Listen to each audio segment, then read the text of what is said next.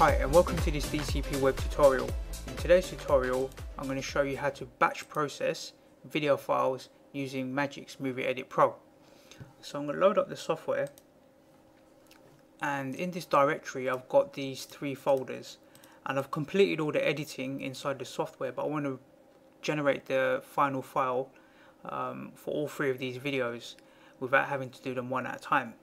So to do this I'm going to open up the file menu here and go to batch conversion, and when I do that it's going to ask me to select the relevant folder. So I'm going to say that let's take this one for example, this one first, and I need to click on the make file here. This is the make file for Movie Edit Pro. This is what it's going to use to reference all of the video editing.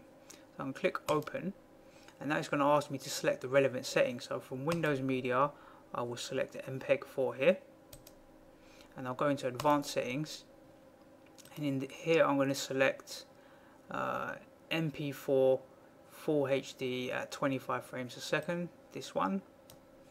And then in advanced I'm going to go into here and I'm going to select hardware encoding. I'll leave all these other settings as they are, just make sure hardware encoding is set up, and I'm going to click apply anti-interlace filter. This will suppress any flickering.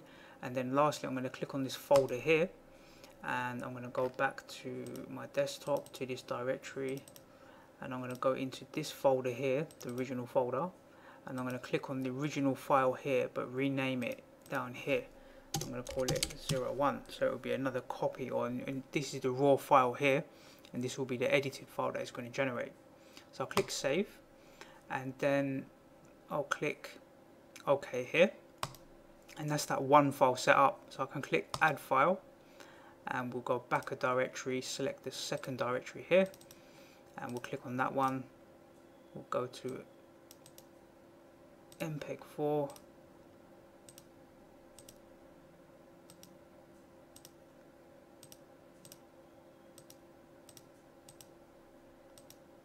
I think I selected something wrong here, so I need to select MPEG-4 here, advanced settings.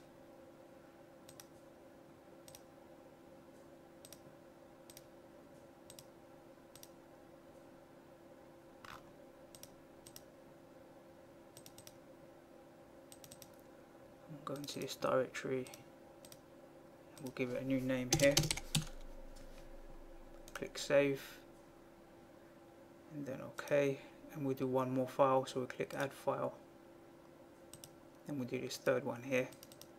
We'll select that one, and then we'll make sure we select MPEG-4 here, advanced settings. We'll set at 25 frames a second, click in advanced here, set hardware encoding, tick that option, browse the directory, and we will go into here and rename this file. You're not really renaming the file, you're saving it as a new file with a different file name so it doesn't overwrite this file. Click save, and then just click OK, and then click start process here. You can shut down the PC, so if you want to start the process and then after it's finished it will shut down the machine. If you've got a lot of files that you're processing, I'm only doing 3 here and they're not very long videos. If you've got long videos and stuff, you can do that overnight and then just shut down the machine after it's done. Click start processing, and now it's starting to do the conversion.